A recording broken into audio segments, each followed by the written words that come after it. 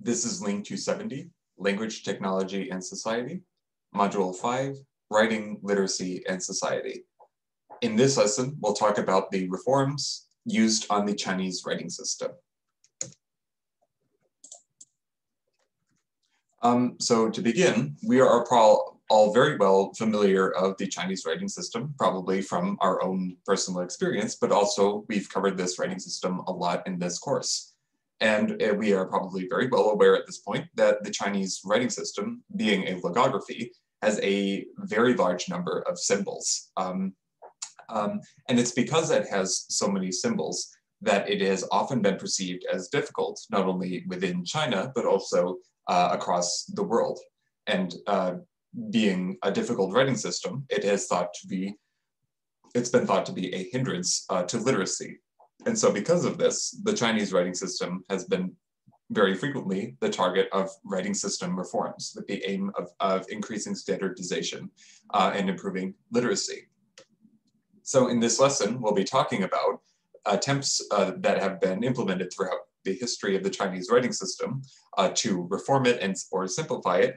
We'll talk about which reforms ended up working and which ones didn't. And we'll talk about how these reforms are related to changes in literacy, if they are in fact related at all. So to give some more background about the Chinese writing system, a Chinese dictionary called the Yitizi Zijian is a dictionary that documents over 85,000 characters which have been used in the Chinese writing system. So this is an extremely large number of characters. However, it is important to note that a majority of these characters are historical, which is to say that they are not very much used in modern documents.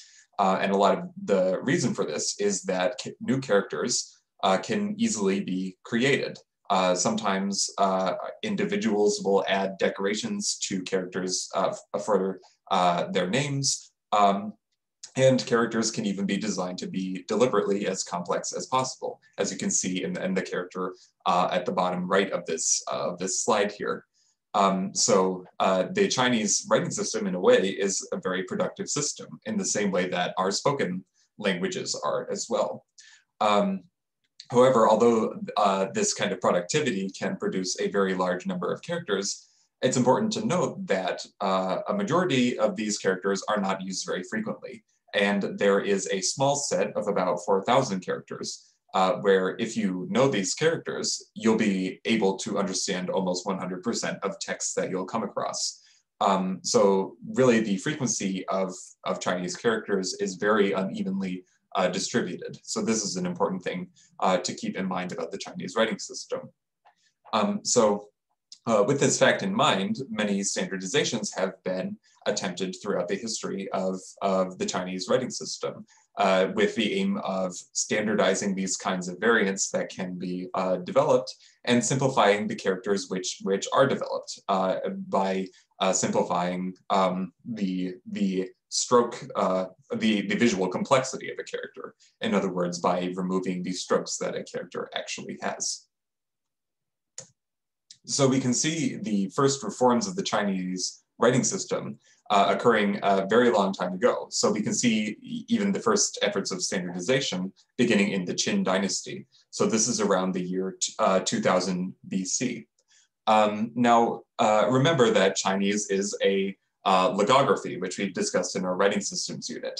And early Chinese characters, many of which, not all of them, are visual portrayals of objects. And you can think, it's easy to imagine how a writing system like this, where you're drawing images that represent objects, that object might be drawn in different ways. And you would expect that there to be a lot of variation with a kind of symbol system like this. And that's in fact what we find in the early Chinese writing system. So there was, before 200 BC, there was quite a lot of regional variation within Chinese characters that were used. The Qin dynasty was able to politically unite a large span of the Chinese territory And it became a goal of the Qin dynasty to implement a large number of standardizations, such as a standardized set of weights and measurements. But another standardization that the Qin dynasty implemented was a single standard writing system. And that meant selecting a single set of Chinese characters, which would be used as the official writing system for legal documents and administration. So it was we can consider this to be really the first reform to the Chinese writing system, and it had the goal of improving commerce and administration. And it's in this time where we see the first collection of Chinese characters that we could kind of consider a proto-dictionary. So this is called the Cangjie Pian. So this was a document used to collect the kinds of characters which would be considered valid for use in official records. So here we can see that even in its very early history, we've seen that there have been major efforts to reform the Chinese writing system. But after this reform, there wasn't really a lot of change in terms of reform of the Chinese writing system until we get to the 1900s. So one development that we see in the 1900s, which occurred partially as a result with contact with Europe, was the development of a romanization system, which is called the pinyin system. So this romanization was first developed by European missionaries who first came into contact with China in the 16th century. And they developed this romanization as a way that they could more easily access the Chinese language and translate religious texts into Chinese in a way that would be easily acceptable for themselves as Europeans. So we can see that these efforts of romanizations are hundreds of years old. And after the fall of the dynastic system in China, so around the early 1900s, we also see that there was a renewed push to increase literacy in China by implementing a writing system using this kind of Latin alphabet. However, the systems developed in this time period were not widely adopted. They were based off of the systems that had already been developed by the missionaries, but they were not really widely implemented. This kind of changed in the 1950s when Zhou Youguang was assigned as by the People's Republic of China to develop the pinyin system. So the pinyin system is the system that I actually used to write the title of this slide. So here you can see the pronunciation, how these four characters are pronounced, namely Hanyu Pinyin. I'm not a Chinese speaker, so I'm not able to say the tones very well, so I apologize for that. But what we can see here is that I am able to write the Chinese language using Latin letters. And now it's important to note that the Chinese writing system is very different from many European languages in many respects, one of which is that Chinese is a tonal language. So the Latin alphabet doesn't have any natural letters or characters to represent tone. So a system of 4 tone diacritics was developed to represent the various Chinese tones. So we can see that the A here has a falling tone, which is used to represent, or a falling slash to represent a falling tone. And a high flat bar is used to represent the high tone of Chinese. So in this way, Zhou Youguang was able to develop a romanized system for writing Chinese. And it is currently the most popular method of Chinese romanization. Many systems have been developed, but pinyin is the most popular. So Zhou Youguang, as you can probably infer, he was assigned to develop this system by the People's Republic of China. And part of this was that Mao Zedong had a belief that a Latin-based alphabet would eventually replace the Chinese character system. So we should think about the context in which this kind of reform is occurring. This is in the early part of the People's Republic and before the Cultural Revolution. So Mao Zedong, as we know from history, was a famous iconoclast, and he believed that it was very important to attack the aspects of Chinese culture which he perceived as were perpetuating a dominant aristocracy. One of which being as he perceived it, a complex character system, which is very different for the average Chinese individual to learn. So this is the reason why Mao Zedong believed that a Latin standard would eventually replace Chinese characters. However, that didn't actually end up happening. Chinese characters still are used today. However, a reformed system was developed, which I'll go on to talk about right now. So, in the early stage of the People's Republic of China, there was a very large percentage of the population that was illiterate. In fact, only about 20% of the population in 1949 was actually literate. So the People's Republic began an aggressive campaign to reform the Chinese writing system to increase literacy. The pinyin system that I've talked about already was one of these attempts, but the other attempt, which ended up being more implemented in practice, was the character simplification process. So the simplification unfolded over 2 stages. One of which was made official in 1956, and the second one in 1964. There was also a 3rd stage in 1977, but it ended up causing too much confusion among the population that it was eventually rescinded a few years later in 1986. Nonetheless, the first 2 stages of the character simplification process have remained and are used in the People's Republic of China to this day. We can see an example of how some characters were simplified on the bottom right of this slide here. What happened is that when Chinese characters were developed, complex characters were replaced with characters which used fewer brush strokes, or fewer pen strokes, you could say as well. So if you actually go through and calculate the average strokes used in a Chinese character, we see that the average number of strokes was reduced from 9.15 to 7.67. So in this way, the simplified Chinese character system possibly sped up the writing. So this was one effect that the simplification process had. However, despite this change, it's important to note that a large portion of the Chinese writing system actually wasn't changed at all. Really only a small number of characters, 2,000 characters, were actually simplified. Now that's a very large number of characters, but we have to keep in mind that the total number of characters is in the tens of thousands. So 2,000 characters is really only a small fraction of the total number of characters. And some of the characters of the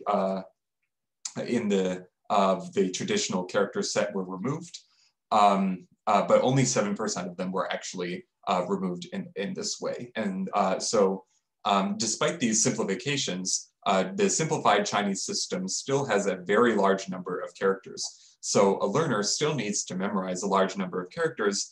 And really, at the end of the day, the complexity or the way that the Chinese character system works wasn't really changed by the simplification process. So that's an important thing to keep in mind. What we can notice as from the beginning of the People's Republic of China to the present day is that there has been a massive increase in literacy in China. Starting from only 20% of the population being literate to a literate population, which is 90%. Now, however, we have to be wary of effects like this because correlation does not imply causation. There may be other factors that can better explain this increase in literacy, which we will talk about later in this module. We can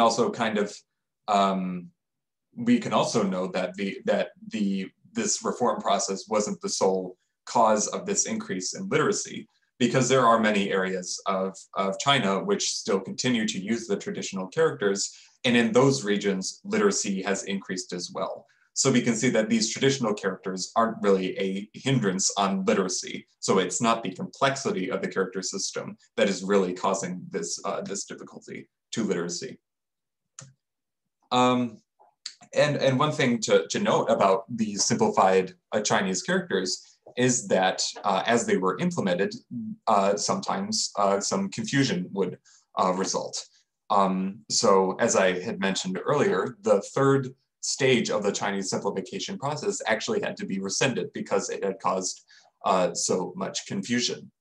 So we can see an example from our textbook, which I've added here on the right, where which was found written on a sign at a market in Beijing. And we can see that this individual used a set of characters, some of which actually don't exist. So we can see that the middle character next to the question marks is actually not a character that exists in the Chinese writing system, but it does look very similar to the correct version of the new standards. So sometimes these characters would, sometimes people writing in the Chinese writing system would use the wrong version of a simplified character, or they would write a similarly sounding word using a different character. So they would get confused with homophones. So the development of the Chinese simplification process ended up causing a significant amount of confusion. Some of which even don't exist in Chinese. So this is something to keep in mind when we're thinking about how a writing system reform might happen. Actually creating a new standard might end up creating confusion, and that kind of thing might be more detrimental than it is actually helpful for literacy. And now, as I mentioned, so this process of simplification of Chinese characters was developed in mainland China, and that is the standard that mainland China still continues to use. That this is the current standard of the People's Republic of China. However, there are still a large number of countries which do still use the traditional characters. So this would include, for example, Taiwan, Hong Kong, Macau, and the Chinese minorities in Malaysia and Singapore as well. These are all areas which still continue to use the traditional characters. And as I mentioned earlier, these areas have seen significant increases in literacy as the mainland has. So it's not, this is a testament to the fact that the traditional character system wasn't hindering the writing system. There are other factors at play. And so in later lessons, we'll talk about what factors those are. So to summarize what we talked about in this lesson, the Chinese writing system, being a very complex system with many, many characters, has been subject to many reforms over thousands of years, beginning in the Qin dynasty. Most recently, we've seen that there's been quite a lot of reform efforts, many of the most significant of which were implemented by the People's Republic of China. So this was the simplified Chinese character system. So this was a system that eliminated and reduced the number of strokes in a small percentage of characters, and did cause a bit of confusion at times, but nonetheless, it has become the main written standard. And this, we talked about how this reform process coincided with a large increase in literacy. However, we can't really conclude from this fact that it is the simplification that caused this increase in literacy. This can be proven by the fact that areas which still use the traditional characters also have high rates of literacy as well. So it is not just the complexity of a writing system which can hinder literacy. That's a key takeaway here. We talked about how a Romanization system was developed and popularized, and how it was even favored by very influential individuals like Mao Zedong, but it did not ultimately replace Chinese characters. However, in other areas of the world, there are some romandizations which ended up being successful and becoming the new standard. And we'll be talking about this in the next lesson.